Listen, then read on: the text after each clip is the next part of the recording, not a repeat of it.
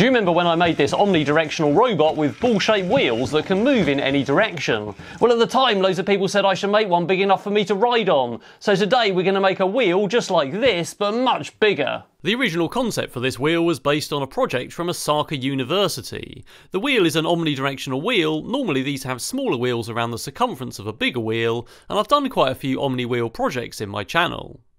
In this case though, it's a ball. The wheel is split into two hemispheres which can rotate freely and independently. This allows the wheel to be driven actively in one axis and passively in the other. There's only one small issue though, which is what happens when the active axis is driven so the peak of the hemisphere touches the ground, because the hemisphere can no longer rotate. For that reason, there's a little wheel in the top of the hemispheres. This does limit ground clearance when the wheel is in this position, but this is no worse than a standard omni wheel with little wheels around its circumference. The probability of driving on the little wheel for any length of time is also pretty small, so for now we'll live with that part of the design. When I made the small version of the project, several people commented to ask if the little wheel could be replaced with another ball caster. It's quite important though, just like a normal omni wheel, that the little wheel can rotate in one direction, otherwise the wheel would slip at this point when it's being driven by the motor. But now we need to make a massive version. I considered 3D printing the whole thing, and although there is 3D printing in the project, I decided to make the main hemispheres out of CNC plywood.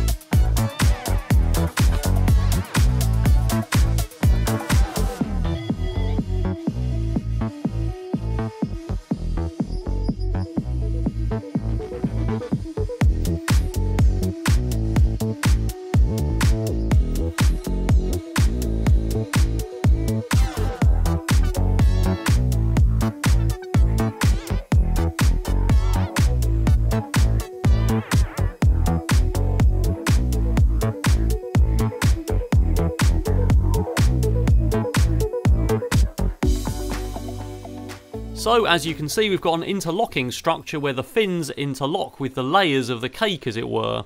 So I've put one of those in with glue, and then I'm just sort of dry fitting the others to get everything square so the glue's set straight, and then I go round and take out the fins and re-glue them again to make sure everything is square.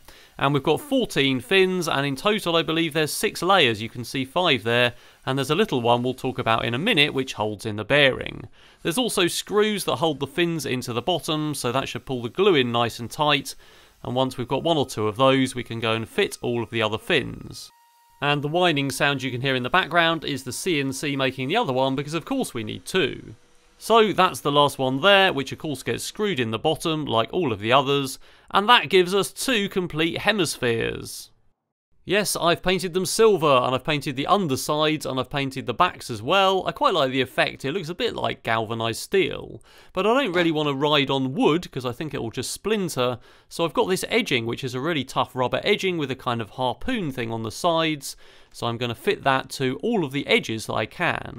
I was considering gluing it on, but it's pretty tough stuff, and it's hard enough to push on as it is, so hopefully it will stay there, especially as I'm going to be driving on it. And you'll notice I've left these little gaps in the layers, so that fits nicely, and then I can put the small pieces in between all the way around. So I fitted that all the way around to both of the hemispheres, which took quite a while to get all the lengths perfectly right, but hopefully that will give me a much better driving surface. I quite like the look of those. I think it looks pretty industrial. It doesn't look like wood anymore, so that's pretty good. Obviously I haven't covered the peak of the hemisphere, so you can still see the wood there that's been painted silver, but we'll talk about that later in the video. For now though, we need to make an axle to make these hemispheres fit on and spin independently. And since I'm riding on it, I decided to make it all out of box section steel. I had some in stock that's been in my shed for a while, so I cleaned all the rust off before welding it. And we're going to have 1 axle, which is going to be 50-25 box section steel, and 2 shorter axles, which are 50-50 box section steel, and those are the ones that the hemispheres are going to be mounted on, which of course are mounted on bearings.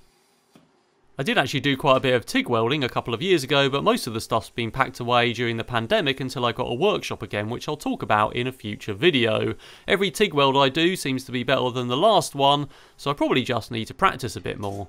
But even though it's not terribly pretty, I don't think they're too bad for not having done much for a couple of years, and they're definitely going to be strong enough and sound enough to hold my weight.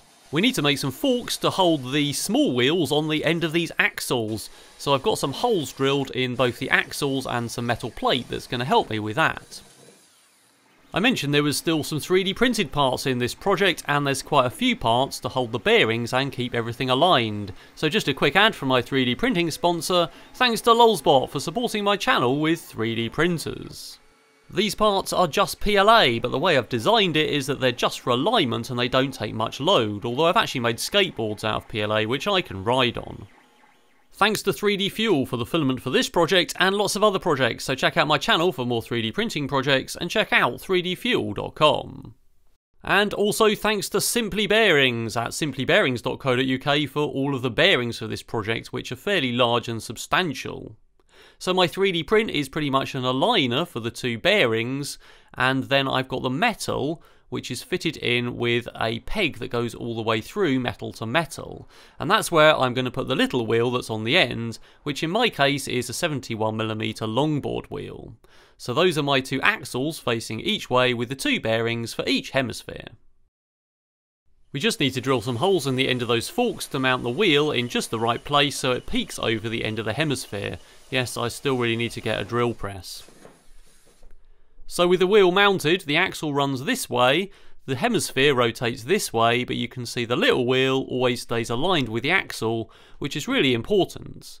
And that wheel just pokes through the end of the hemisphere, so hopefully there's enough clearance there, and it can run on the wheel when we drive on the peak of the hemisphere. Now I'm doing a little hack here, which is to weld a nut in place on each of those forks. And I'm just doing a TIG welding job here. It's a stainless steel nut and it's mild steel, so it's not the prettiest job and it's a bit sparky. But essentially we've got a nut which is welded on. It's not welded on all the way round, and that's because at the bottom it needs to rest on the bearing, and that just stops that bearing pulling off the top. Now this whole thing disassembles, which is quite important for assembling it so that I can put the hemisphere on and then put that red aligner on and pop the wheel on last. But once the peg is in place, which goes in through the fins of the hemisphere, everything is locked in place. So those forks are locked to metal with the pin, and the bearing can't pull off because of the nuts that I've welded on, so the whole wheel is held in place. Once the wheel is on, that bearing is constrained within the wood and the 3D print is constrained within the bearing. So hopefully with those forks, which are loaded metal to metal with that peg to the 50-50, there's not too much load on that 3D print. So this end part I couldn't get the edging on without cutting massive slots in, which pretty much cut through all the layers so the edges of the edging could fit, because this gets shallower and shallower as we get to the peak of the hemisphere. So I actually 3D printed this TPU cap. I haven't taken all the support material out, but that's designed to fit between these sort of fingers, or the fins at the top here, to make this a bit more robust. However, it does reduce clearance quite a bit, and it's quite important we've got clearance on this wheel so it works. So for now, I'm going to leave this off. I think what we'll do is just drive on the wood, see how badly it gets carved up, and eventually I'll probably replace these with some metal strips or some CNC aluminium parts or something else that's a bit tougher. So this works exactly like an omni wheel, where the driven axis is that piece of steel I'm holding that will be motorised. So it's driven in that axis, but it can slide in the other axis, because those hemispheres can spin freely. And when they run to the peak of the hemisphere, they run on the skateboard wheel, so that basically takes up the slack where the hemisphere wouldn't otherwise rotate. So that seems to move pretty freely, and I think it's going to work okay and be strong enough. My only concern is that the load of the whole wheel, when the vehicle and me is resting on top of it, is basically resting on one bearing, and that's inserted into the base of the wheel, and that is only held in with another layer of plywood which is glued on. Hopefully it will be strong enough. What I really want to do, of course, is put a thrust bearing in between the axle and the base of the wheel, but even though my bearings are sponsored by Simply Bearings, those things are pretty expensive and I need 6 of them. So we'll drive it as it is, and then if it breaks, we'll go back and ask Simply Bearings if it's okay to get 6 of those bearings. So we've got one wheel, but what we actually need to do to make a vehicle I can ride on is make at least 3 of them and put them 120 degrees apart from each other, like the original small version. It's quite a lot of effort to make one of these in a 1 week video, and it's even more effort to make 3 in a 1 week video. Yes, they're really here, it's not clever editing. I've actually made 6 hemispheres and 3 of these, which I've been making all along throughout the whole video, so next time we can put them on the vehicle and test it. So if you like this video, then don't forget to like it and subscribe. If you'd like to support me through YouTube channel membership or Patreon, then basically patrons and YouTube channel members can get access to all the videos up to a week early. So if it's all going according to plan, patrons and YouTube channel members have already seen the next video, otherwise there'll be an update as to what went wrong. So you can check those links out in the video description. Alright, that's all for now.